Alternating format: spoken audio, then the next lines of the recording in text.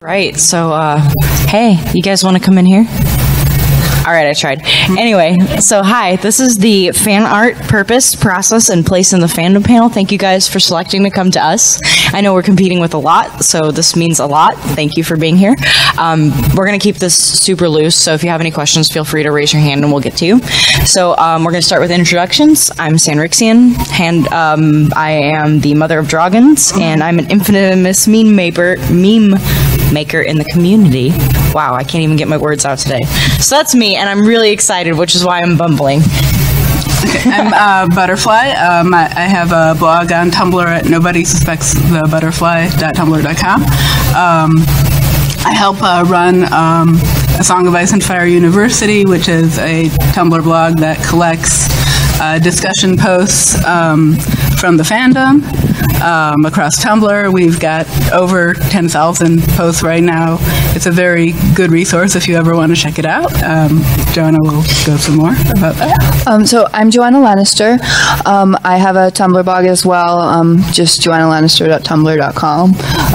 And unlike everyone else up here, I am not the creative person. I cannot draw. I am just a patron of the arts, like a good lady of Cashley Rock. Thank you. Hi, I am Vanessa Cole. I'm a writer for Watchers on the Wall, and I'm also an artist, and you can find me on Twitter at VKColeArtist. And she's got a booth here. She's selling some of her prints. Yes, I do. Come see me in the marketplace at the Watchers on the Wall booth. Her drawings are gorgeous. I'm Jean Tait. I don't have a blog or anything like that, but I'm a burgeoning artist, and Game of Thrones was my gateway drug into fan art. So that's why I'm here, and I put together the slideshow. Excellent, great. So yeah, so Joanna, you claim not to be an artist, but you are an excellent writer, which I also feel like is very close. Thank you. I think some people would find that debatable, including myself. True, thank you. True, but You do good Photoshops. I do. I am very proud of my Photoshop. hey, that's a skill. That's a skill in itself. So some of the things that I wanted to go over in this panel is kind of like to get you guys familiar with actually like what is fan art, and obviously fan art is fan created content. So the biggest question that I get asked all the time is like, how can you make content that is created technically by somebody else, George R. R. Martin, and actually like basically stand behind it and be like, yeah, I'm an artist and here's what I do. And usually the way that I answer that is I'm like, oh, well, here's what I do. I am inspired by a scene to create a piece of work, to create a moment, to give a visual understanding to this moment of literature. So I just kind of wanted to get Vanessa's opinion, Butterfly's opinion, your opinion, Joanna, Jean, yours too. Like, how do you feel when people come up to you and they ask you, like, what's it like to be a fan artist? Like, what do you come back with? Like, how do you explain your position as a fan artist or a fan art supporter? Like, what is, yeah. Kind of makes sense. I think, any art you create it has to be from something that inspires you. And so whether that's something in nature or a photograph of something that you've taken, or if it's, a still from a movie or a TV show or a scene described in literature, I don't think it really matters where the source comes from, as long as it's something that really motivates you to want to create a work of art from that and express how it makes you feel. Yeah, I think that's really the whole meaning behind art, is just an expression of something that you feel inside and who you are as a person. Yes. I really appreciate that you said that, because that's kind of the thing. Like, whatever inspires you is what you need to be creating. So, like when we create Game of Thrones or A Song of Ice and Fire fan art, it's like I have all these scenes and these details from the books that I know so intimately because I've read them 5 or 6 times. But the visual portrayal of them, yes, we have the show, but we don't have all the moments of the show. We don't have all the characters. We don't have Joanna Lannister, that's for sure. So it's like that we kind of fill in that void, that empty space as fan artists. So yeah, anybody else want to talk about kind of like what inspires you? Yeah, I just like a recent example is the second episode of this last season when Podrick sang Jenny of Old Stones. I could not get it out of my brain. I just sang it to myself over and over again, and the next day the image of her dancing on these old stones. So I went and found an image of a house that had fallen to ruin, but there was still this like spiral staircase made of stone left. I painted it, and it's not a great painting, but it was just like I had to produce something that connected to that. I felt obsessed by it, and that's what it feels like to be a fan artist. There's something that sparks you, and then you just have to do it. And then a big part of that is being able to share within the community, like being able to be like, okay, post to Twitter, post to Tumblr, like, let's see what everybody thinks. And usually, there's a couple of people who are like, oh, you should, refine X or Y detail to make it closer to book canon or make it closer to this canon, and you try to honor those requests. So, Joanna, as a person who likes fan art, how do you, what is the purpose, I would say, that fan art serves for you? Well, I definitely think that Jean had a point when it's kind of like a part of the obsession. It's like definitely, it's a lot of things there's some things that everyone finds that something's really resonating with you. I mean, I doubt that everyone would be here if there wasn't something that you found in the show or the books that really, really resonated with you very strongly. And I think that fan art is one way to express that, and one way to like kind of get those feelings out and to kind of really just kind of grab hold of them. It's like something that you can kind of physically, like if you've made a painting, or at least be able to look at if you have something digital, that you can kind of you can grapple with those feelings and kind of come to kind of like have some physical manifestation of them. But I don't even share all my fan art that I buy. I kind of sit on it and hoard it like a dragon. That's fine. You can be a fan art dragon. Butterfly, what do you? Well, I mean, my own A Song of Ice and Fire fan art is pretty limited at the moment. My creative work, my visual artistic creative work is a little bit limited. I've been mostly writing, but I collect I just need to find all the fan art and share it with everybody. I just love finding, especially underserved characters. I mean, I have my favorite characters. Everyone has their favorites, and I collect a lot of Sansa fan art. Yes. But I love finding rare characters as well. I saw a painting of Selwyn Tarth the other day, and I don't think I have ever seen a piece of fan art of him before, and that was just amazing to find. And I was like, I need to share this with people. Yeah, that's great. And just visualizations of certain scenes, just imagining what they would look like visually, especially ones that the show didn't cover, is just finding that and just enjoying that and sharing it with other people is just something I love to do. Yeah.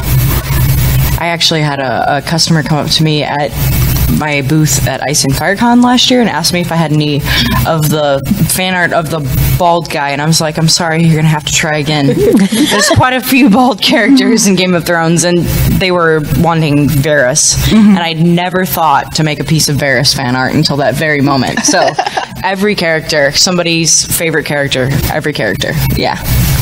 So another question I had here, or for the panel, was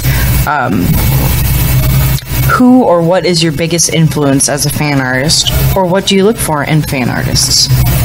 So, Jean, would you like to? Well, putting together this slideshow, if you just go onto Pinterest and put in Game of Thrones artwork, the range, from tiny little knitted things and needle pointed things to there's this huge dragon carved. It's a bench that looks like a dragon carved out of wood, and everything in between. It boggles my mind, the massive amounts of creativity that go into it. It fascinates me. And also just in the marketplace here, I'm sure you guys have noticed like how much diversity there is in the offerings. There's carved drinking horns, there's leather goods, there's replica swords, even like anime posters and stuffed plushies. I'm just blown away by everybody's creativity. It's really great. Yeah. Vanessa? I don't know that there's any one particular influence on me and how I create my art, but I'm really drawn to artists who are very different from my style. I love your work, Sanrixian. It's just gorgeous. I love Boo Bug. I don't know if you're familiar with Boo Bug, but she does some really wonderful drawings. She does a lot of Sansa and the Hound, just gorgeous. So I love lots of really colorful, bright drawings from other artists, which is pretty different from what I do. I usually do pencil, do try to do some color work, but I really just try to develop my own style. I do try to make it as realistic as possible, and I found the longer I do it, the more focused on all of the details I become, and so I'm constantly striving to make it as lifelike as possible. But like I said, I draw inspiration from just looking at all the different types of art that are out there and seeing how other artists express themselves and find my own ways to do that. Now, Vanessa, I had wondered, since you mentioned it, would you consider yourself a hyper-realist? I didn't start out thinking that, but I think it's becoming more and more within that realm. I definitely think you're so very good at realism. When you have people accuse you of just photoshopping a picture and not actually drawing anything, I guess that put you in that category. Yes. So, yes. Do people really say that to you? I've had people to the point where I'll take a picture of the drawing on the paper with the background behind it, and here it is on the paper pad. I drew this. So, unfortunately, in a digital world where it is very easy to do that, and I do see people do that and post it on, Etsy. I'm sure you guys all do. So that's a disclaimer. Do not take show footage, Photoshop it, and try to sell it. That will get you in trouble. Oh yeah. Yes, you should. I do. In some weird way. Jean, so for you, my question would be, what do you look for in fan artists? Like, do you have any favorite fan artists that you really get to? Well, I'm so sorry. Did I say Jean? I meant Joanna. Oh, sorry. Okay. We were making our way down. I'm so sorry. No, that's okay. So when I'm looking for it, usually the first thing that I look for is, can someone design clothes that don't look like the show? Like, literally, that's the first thing that I look for, is if they can do some costume design or something, because usually what I'm trying to do is I'm trying to find all these costume references, and I'm trying to get someone who can actually design some things that I have in mind, as I throw too much money at these things, because I'm throwing money at different people here. And we appreciate you. Thank you. Thank you. But I look for someone who can kind of make my vision come true, rather than just show something like from the show scene. So usually it's like someone who's, and I also, one of the other big things that I look for is someone who can communicate well with me, because I've commissioned a lot of different people, and some people are much easier to talk to than other people. And so, like, the people who are easier to talk to, I've gone back and gotten 3 or 4 or 5 different commissions, versus the people who I just somehow they just kind of want to do their own thing, and I can't. They don't really want to listen to me at all. I usually don't go back to those people. No, that's actually really interesting that you bring that up, because like I do 3D animation and rendering for my day job, and then I have fun with my Game of Thrones, A Song of Ice and Fire fan art. So I understand 100% what it's like to be on both sides, to be the client and asking for things. And let me tell you, like, there is a way to communicate with people, and there's a certain amount of changes that definitely. No, but on the other side, I totally understand. Like, there's some people who want like 10 changes after some artist shows something, and like that. I mean, you have to be considerate of the people's time and stuff. But I mean, like, there's some, like, I would tell people in the beginning, okay, I want Jaime and Cersei with green eyes, and then the person comes back to me and it's brown-eyed Cersei Lannister or something, and I'm like, but that isn't what I asked for, and I'd like you to change that. And they're going, well, you can't change that because you've just paid me, and I've already done this, and I'm not going to allow any changes. I didn't go back to that person. For the audience, if you are commissioning artwork, be very clear with your requests. If you are an artist in the audience, please make sure you double check your notes. Yes, I would say that. I am so guilty of doing things like that, and usually if I catch it, I will obviously fix it for the person. Yeah. That seemed a little weird, but yeah. Butterfly, what do you look for in your fan art?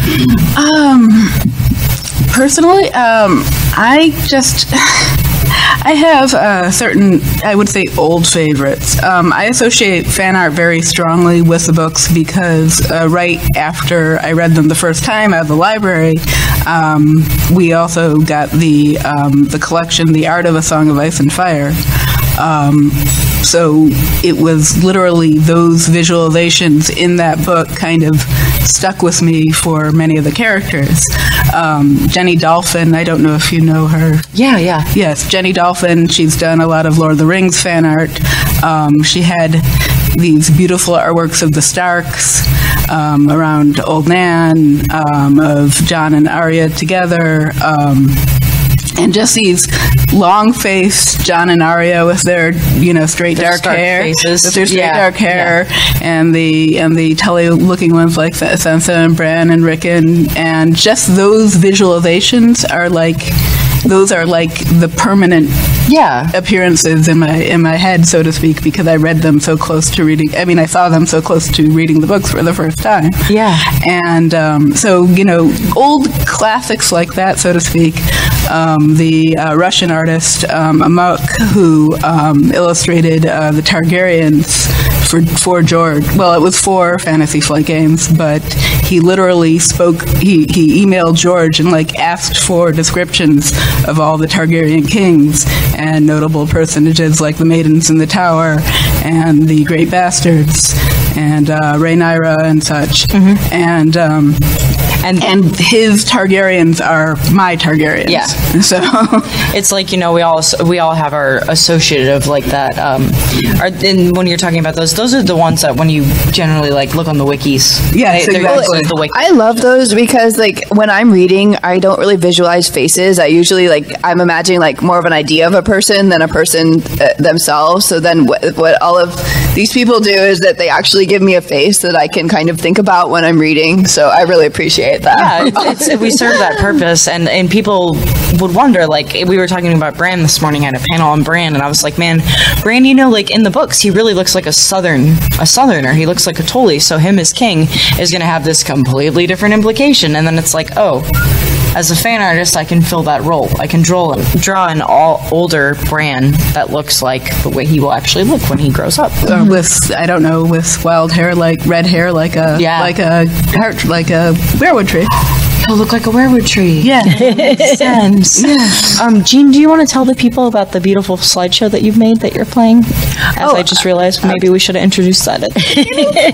I mentioned it, but it's got some of Sanrixian's art. And, convenient. I'm right up there. There you are, which I love. And Vanessa, right there. Featured. And some of my creations, which there's some of mine. And then I just went on Pinterest and went online, and like I said, the volume of stuff is just incredible. There's another artist who's here today, but she's at another panel, Simone Green, who's some of her work. Oh, here it is, right here. She reimagines the characters. In this case, it's like a blaxploitation movie poster. So awesome. It's Cersei. She's a bad brother. I love I'm like, how do you meld those two ideas in your brain? I just think that's so beautiful and so cool. And here's someone who put in the Starbucks cup.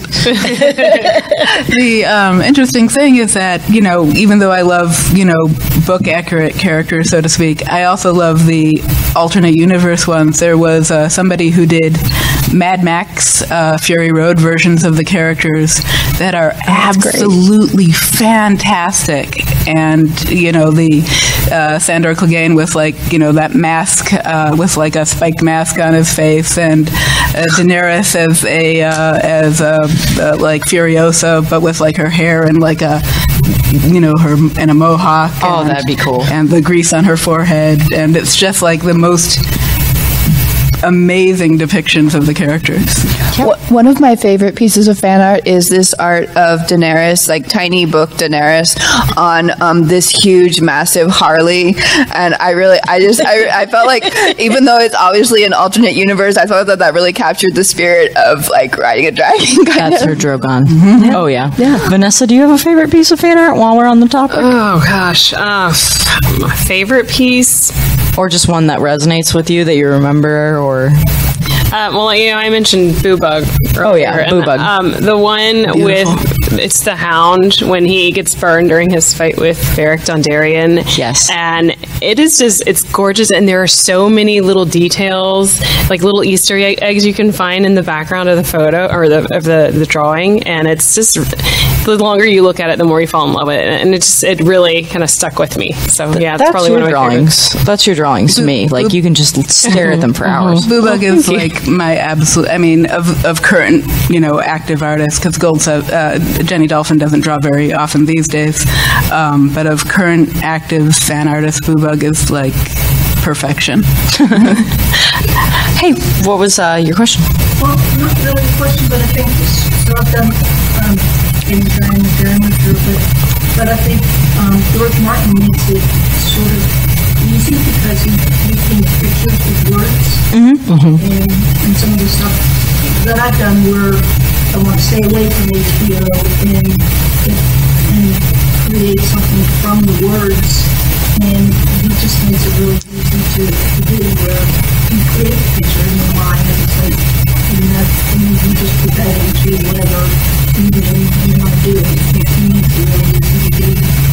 Yeah, he definitely spoils us with his visual descriptions because he paints this complete picture. So I'm like, oh, I don't really have to do much resourcing or, like research in my preliminary sketches. I know what he tells me. But the magic, like with George, is that he does I think he does just the right amount of description, because I've read other books where they describe just everything and it gets really boring and you get really bogged down. Whereas George, he does these like quick snatches where he can paint a whole world in a sentence. Like there's this line in A Dance with Dragons where it's like the underworld of the fighting pits, like where Tyrion is, and it's just like one paragraph, but it's like this. You have this whole picture of those fighting pit, the place where the slaves are under the fighting pits, and it's just you have this whole visualization of it just from this one line or something. You can almost smell it. Yeah. The interesting thing about George, beyond his ability to paint pictures with words, is that he himself is a huge art patron. On his own website, he has a collection of fan art that artists sent to him, and almost from the very beginning, he allowed fan art in the form of the Fantasy Flight Games card game. And I think I believe the first set of it came out in '98. A lot of them were not perfect. Some of the artists were commissioned and not given a lot of information. There is an unfortunate blonde Renly that was part of the first set. It's very well done. It just doesn't look like Renly at all. But that card set, they've done revisions and such, and they keep putting out new art every new card sets every couple of months, and they've been commissioning better and better artists to do it. And a lot of that art ended up in the illustrated edition of the Game of Thrones that came out a couple of years ago.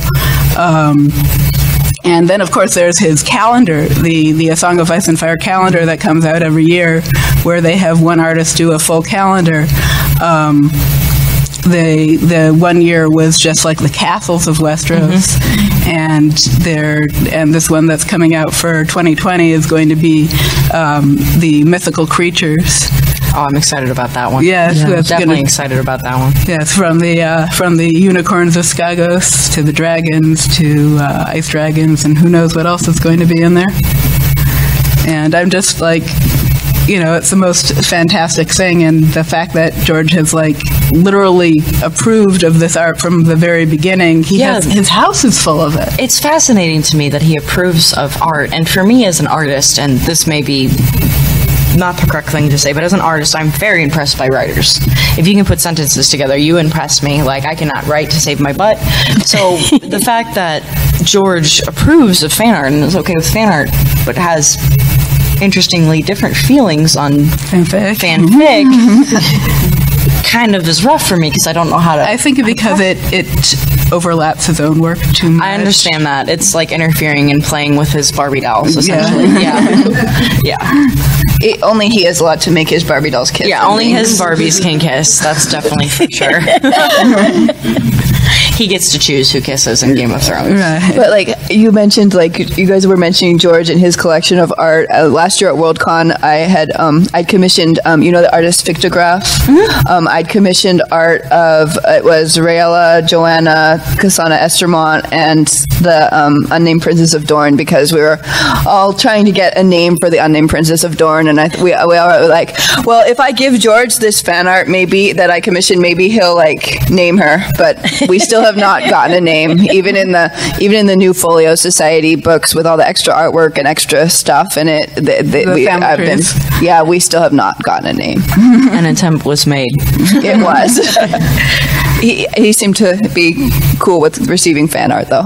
Yeah, that's great. That's good to know. I should mail him some stuff. Is that what you're saying? Yeah, you Vanessa, should. you want to go in together? Yeah, sounds good. Jean, you in? Okay.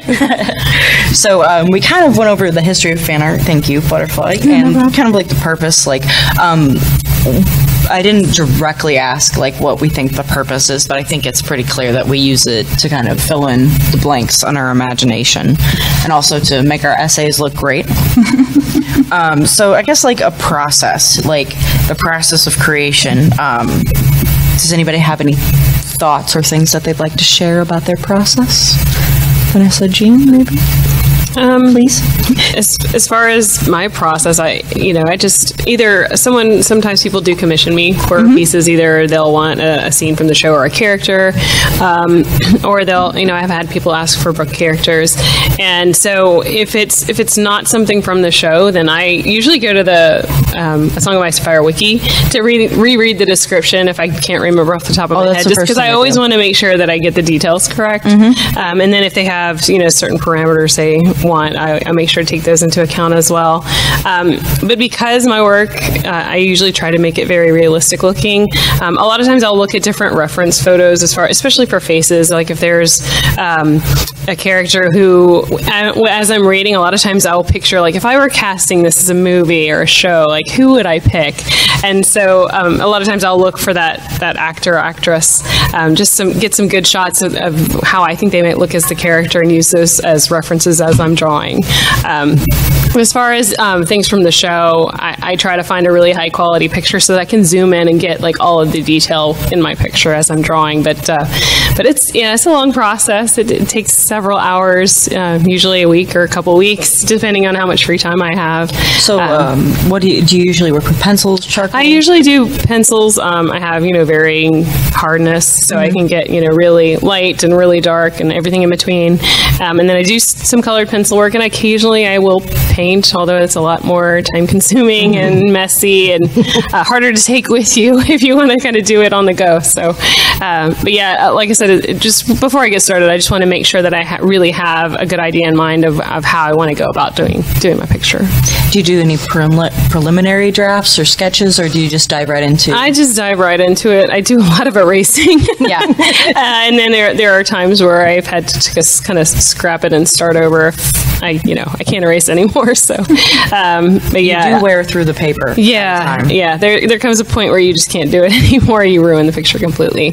But yeah, I start with a line drawing, and it's funny because, sometimes I'll post just a line drawing and people are like amazed that I get from that to my finished product. And it's funny to me because I amaze myself at times. Like when I share things, I don't normally share them. Be like, oh, look how great I am. It's more like, oh my gosh, you guys, I can't believe I made this thing. Look at the thing I made, please. Cool? So yeah, it's just I think it's just so interesting what you're able to do with art and with the materials that you have, and how you can really just transform a simple piece of paper into something beautiful. And just for a rough estimate, because I'm curious, how long would you say one of your pencil portraits take? If it's got the background with it too, yep, probably at least 15 hours, probably more than that. It just depends on how detailed I want to make it. All right, that's awesome. Thank you for sharing that with us. Jean, same question.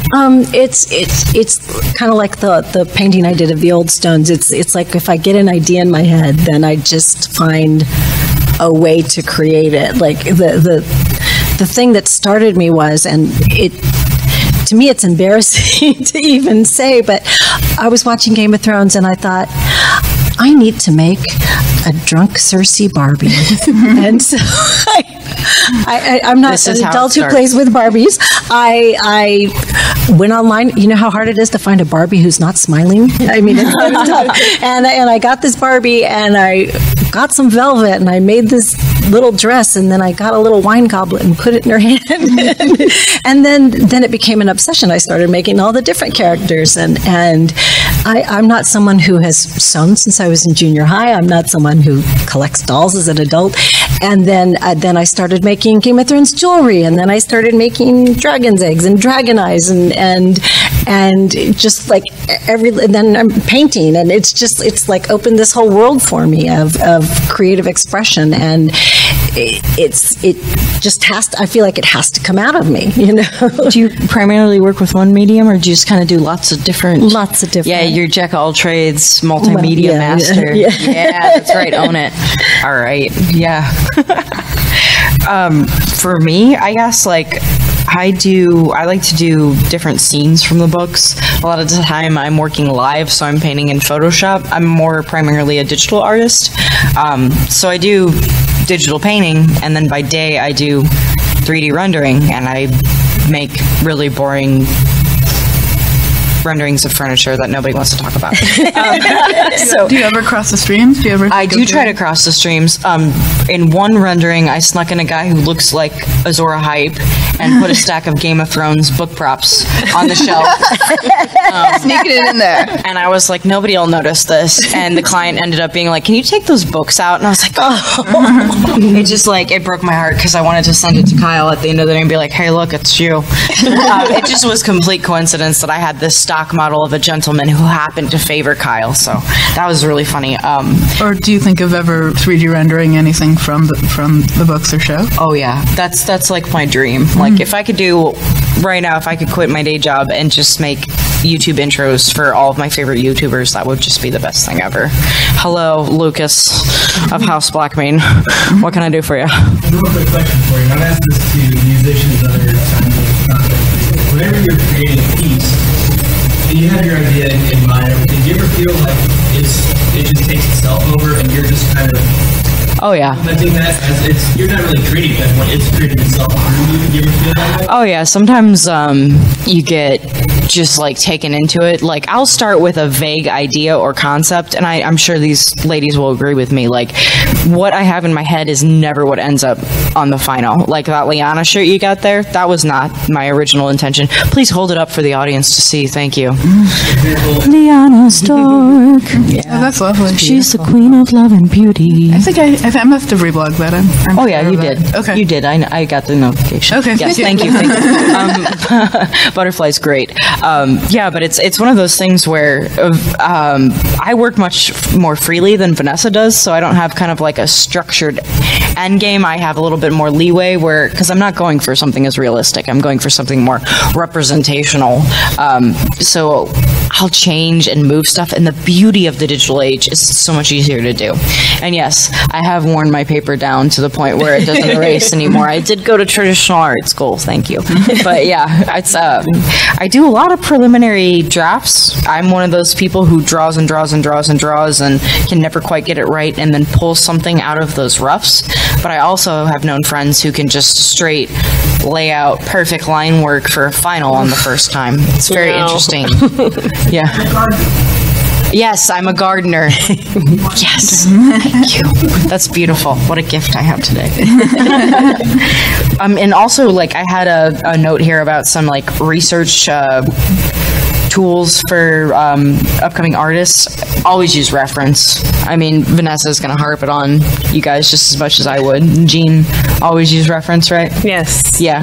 I mean, like, we're so blessed that we have this age and day where we can just Google something. Oh, I'm actually working on a visual art piece currently as a present for someone. And you're using reference? I'm using reference. I found on DeviantArt Senshi stock had a gorgeous, perfectly exactly what I had in mind, and that, you know, I'm gonna look at that, and it's just going to be, it was just I don't know. It was just perfect. It was what you're looking for. Yes, it just matched the idea in my head exactly, and I was like, but how does one hold up a sword like that? And just finding that is just like perfect. Oh yeah, I will admit 90% of my like Google reference image searches are how to man holding sword or woman holding sword and X position. Hands are so hard to get just right. Yes.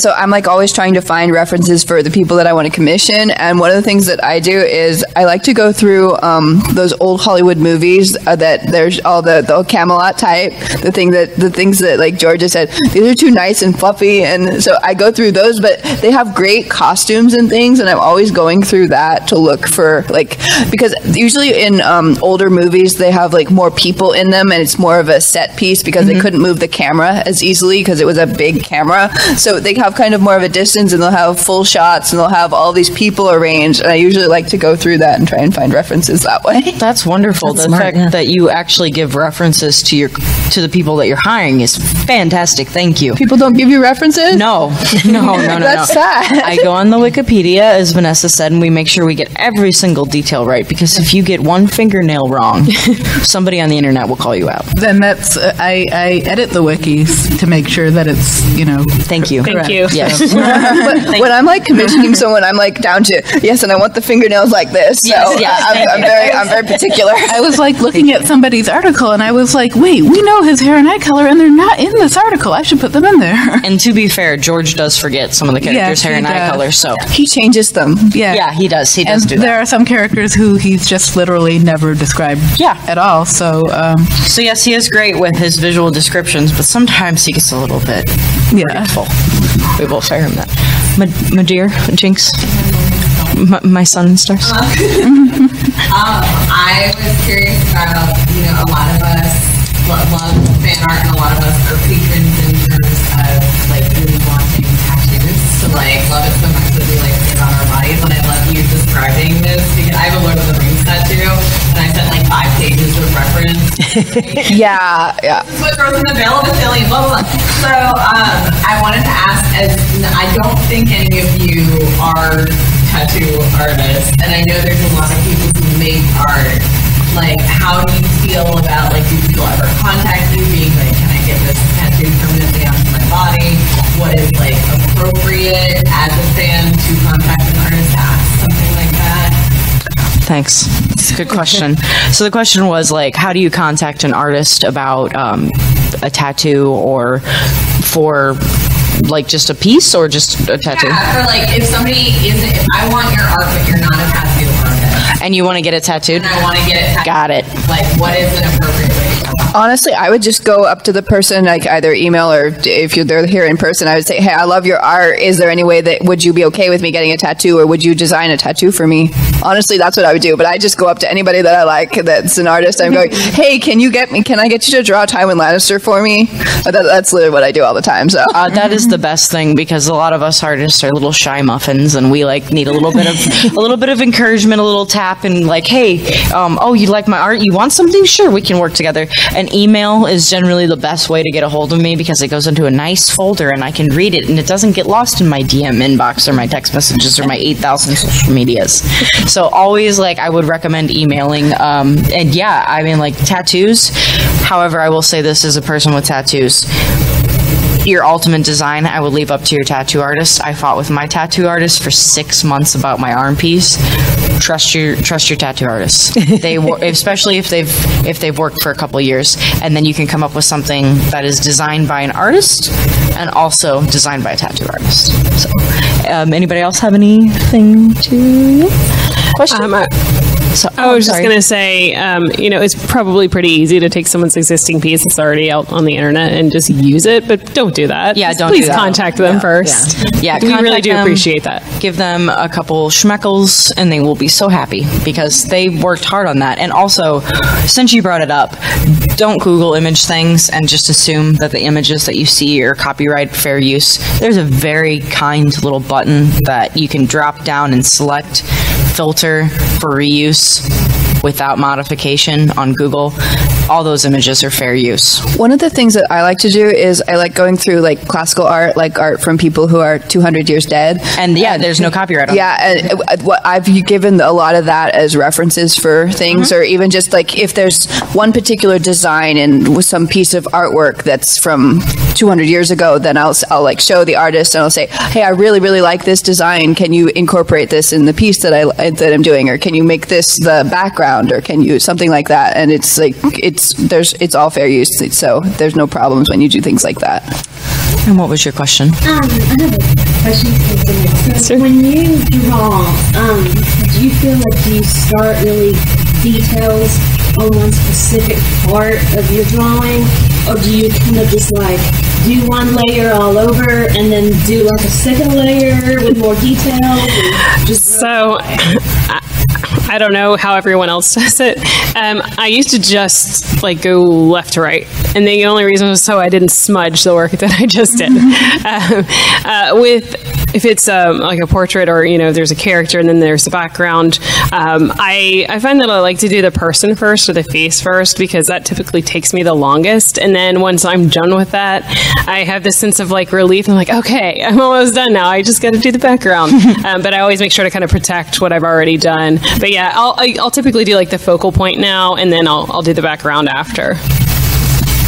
We've got about 10 minutes left, so if anybody else has any questions, fair game, whatever you want to ask us. What can I... I'm actually like a starting artist, and I kind of came in late, so I'm not sure if you address society. Like, if you guys end up watching the show, like reading the books first, and then I hear you all saying like, well, it's all the art and Ice and Fire thing.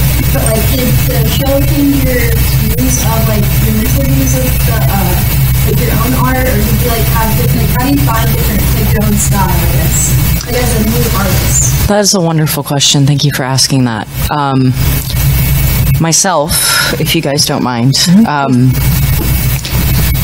I get accused sometimes of having like an anime style, and I'm not gonna lie, like it's a huge influence on me.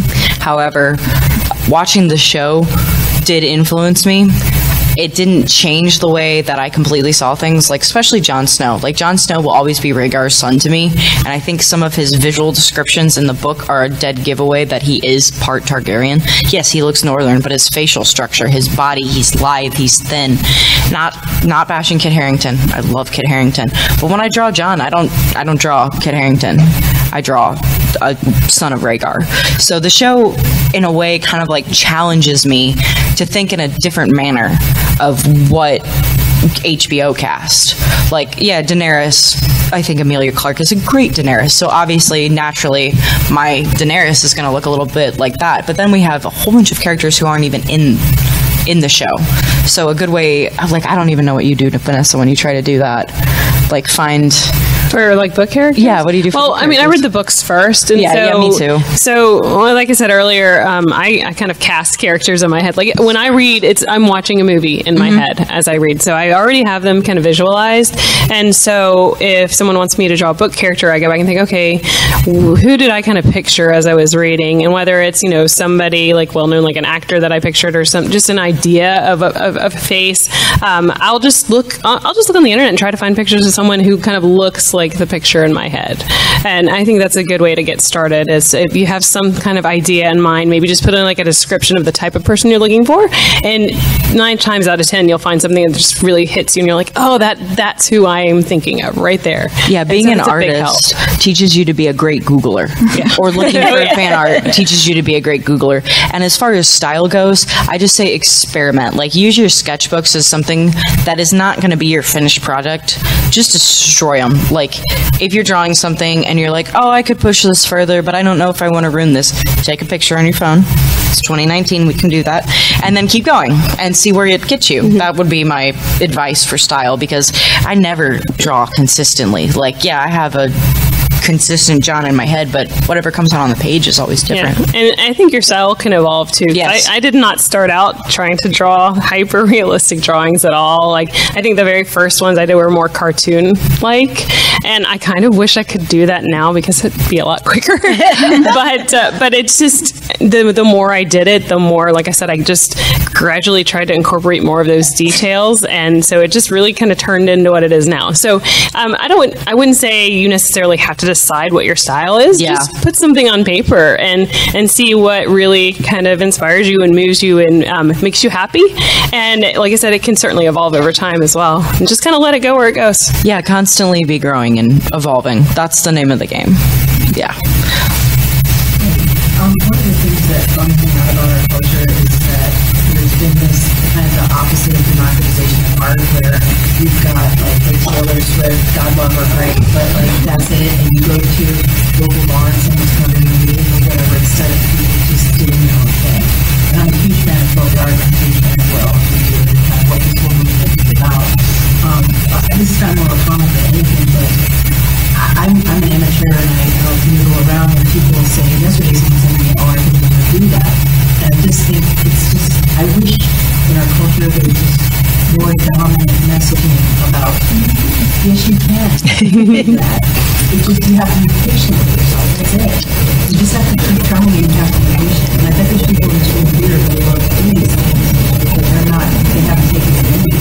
And I mean, just do it. Like, I think that increasingly recovery for this kind of art, this folk art, this art, whatever you want to call it, and it just requires people being patient with themselves and applying themselves. And that's really good. Yeah, you never know what you're capable of. I mean, even if you think you can't draw, just try it. I mean, I grew up drawing, and so you can have a talent for it, but that doesn't mean you can't constantly get better. And even if you don't think you're talented, if you work hard at it, I guarantee you'll see an improvement in something that you actually like.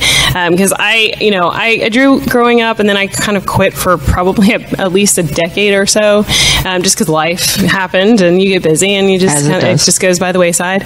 So I started back maybe 2-3 years ago, and my first drawings, I look back at them now, I'm like, how did I ever let anyone see that? It's just like, I get embarrassed by it now, but you would be amazed like how much you can improve in just a few months' time if you're constantly working at it.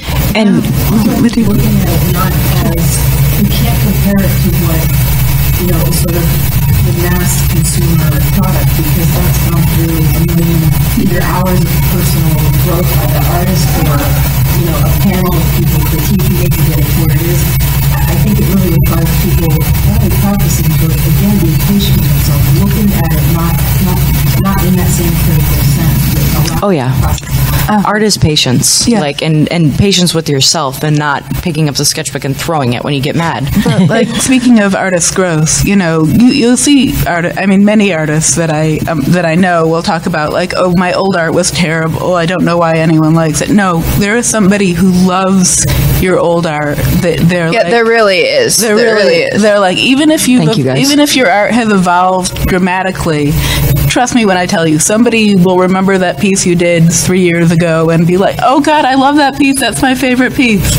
Yeah, so, just speaking of that, sorry, I was just going to say, because I told you like some of my older art I was not thrilled with. I actually saw a lady walking around with one of my old Tyrion drawings on like a shirt from Redbubble, because I'd uploaded some of that there. And so I was just in shock that she actually had that. It was just funny. I wish I could have caught her.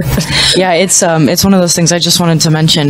We've only got a couple minutes left, but I wanted to say, like, anybody in this room, if any of you are aspiring artists and you like need guidance or help, I can't speak for everybody else, but you can hit me up on Twitter. I will help you in the best way that I can. Like, I just want to help everybody be the best artist that they can be, and do not limit yourselves. Do not be mad at yourselves. Just push through and keep going and try. And we have this blessing of social media where we can post and be like, look at this cool thing I made, like Vanessa said, and it's like a little bit of that will bring you very far. Oh, hello everyone. Welcome to the end of our panel. I know you all came for me. Hi. So any closing thoughts, ladies? I also want to just add that part of what makes it so amazing is the process of creating it, and the end product isn't always the important thing. It's the mindset that you get in while you're creating something it's very healthy. It's good for your mental health. It's good for your physical health, and it's a wonderful thing. And when you're finished, you may not think what you finished is great, but you will have accomplished something, and that feels good too. And finishing something is better than not making anything at all, because even if all you have is a painting that you're like, maybe I'll put this in my bathroom and turn it around. Hey, you spent 4 hours like productively making something and doing something that made you happy, and it was a healthy process for you. And it's therapeutic. There's entire degrees in art therapy. So I think George would say here, like, no chance and no choice. Even if you don't feel like you're going to do it, you have to try anyway. I love you, Joanna. You're so wonderful. And don't be afraid to share anything that you create. This is a wonderful fandom, and everyone is just so kind and so generous, and just so appreciative of what you put out there. So don't be afraid to. And thank you guys all for coming to our panel. Thank you. So much. Thank you. Jean Tait, Vanessa Cole, Joanna Lannister, No One Suspects the Butterfly, and I'm Sanrixian. Thank you.